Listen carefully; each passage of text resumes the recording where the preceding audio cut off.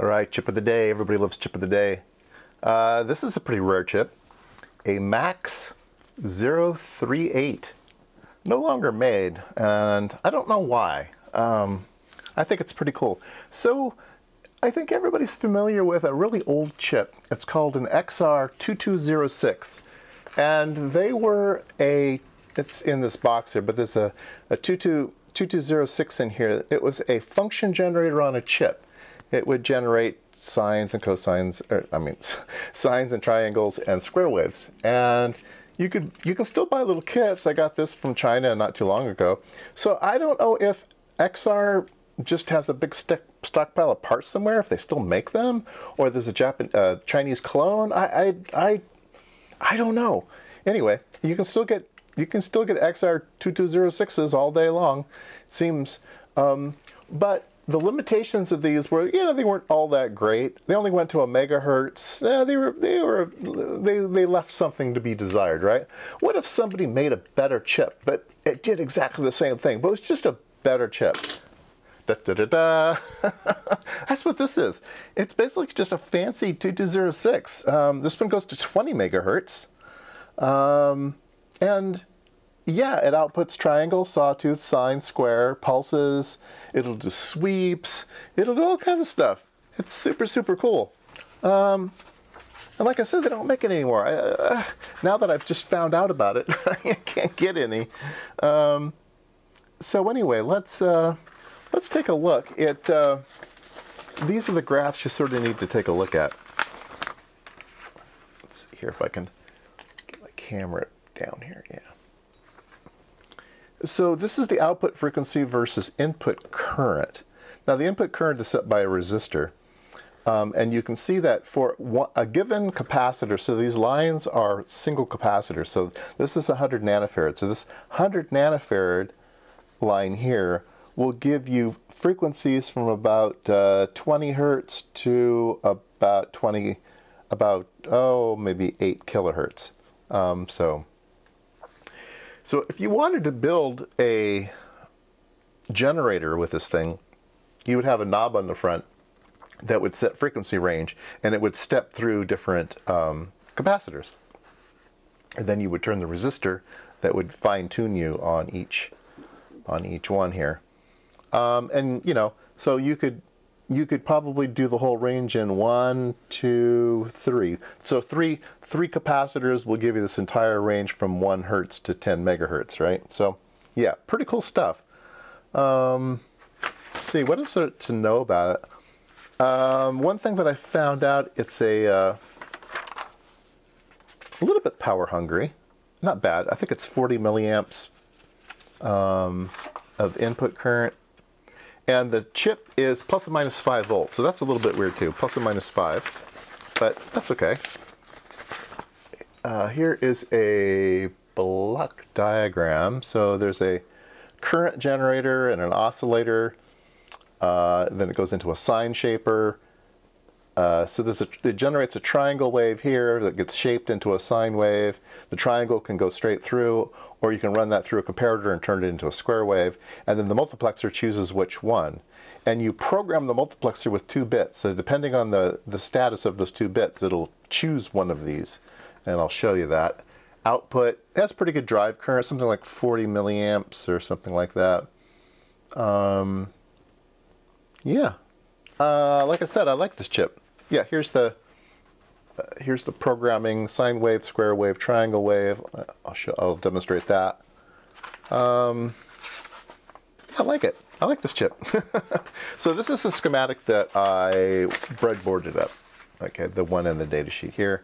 I breadboarded this one up. It has a frequency. It's just a variable resistor from pin 1 to pin 10. Pin 1 is a voltage reference, so it's stable. And then that just sets a current into pin 10. And then you set the capacitor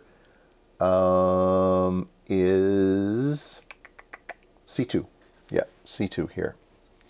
So I'm going to, I have a 120 picofarads on C2 right now. That'll give us some higher frequencies. And everything else is mostly grounds and stuff, so not much else going on. We can look down over here. And so, like I said, it's plus minus 5 volts. And I did use my IR camera to take a look at the heating of this thing. Like I said, it does get a little bit warm. You can put your finger on it. The general rule of thumb is if you can leave your finger on it and not go ow, it's about 50 C. Anything over 50 C, you'll go ow. So that's calibration there. Yeah, let's hook this thing up and see what it looks like. So I've turned the power on. This is the -5 and this is the +5. And the minus is drawing 44 milliamps and the positive is drawing 36 milliamps. And I don't really have a load on this. It doesn't really change much even with a maximum load that the output can take. Most of the power is consumed by the chip.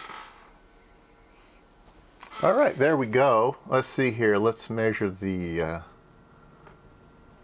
So we're at 2.3 megahertz. Let me reach down and change the frequency here. We can take it up to 3.6 megahertz and down to 1.89 megahertz. I just grabbed something off the shelf to put a resistor in there to vary things. All right, so let's go down here, and I will change the digital logic on those 2 pins, okay? And if I told it to do a sine wave, I mean ramp, triangle wave, there you go, I can't come up with words today. And if I change it again, we get a square wave. So there you go, you can just program those 2 bits and you can get square wave. Let's see here, what's going on? Oops, I changed the wrong wire. I changed the wrong wire, and now I've probably fried it. Oh no, I changed the wrong wire, and I think I destroyed my chip. Oh no. Oh shoot. What did I just do? I put +5 on pin 2, which is ground. Oh gosh. Oh well, at least you got to see it before I destroyed it. Gosh darn it, like I said, these are hard to find. These chips are hard to find. Darn, darn, darn, darn, darn.